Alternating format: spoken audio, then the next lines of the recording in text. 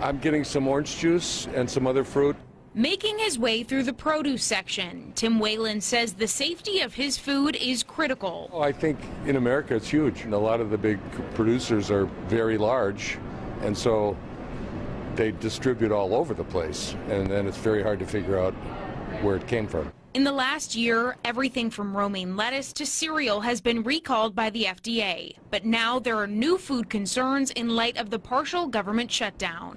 Due to furloughed workers, the FDA has stopped doing most of its routine food safety inspections.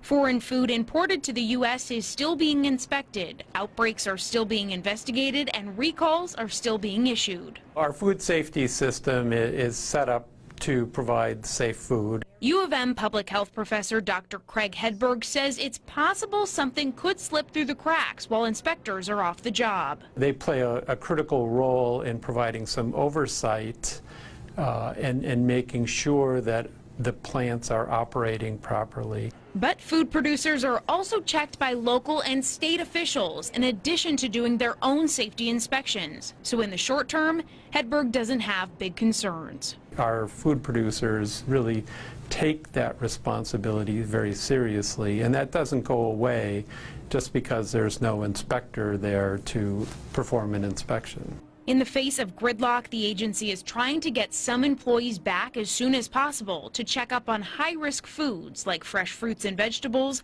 baby formula, and seafood. About 80% of the nation's food supply is inspected by the FDA.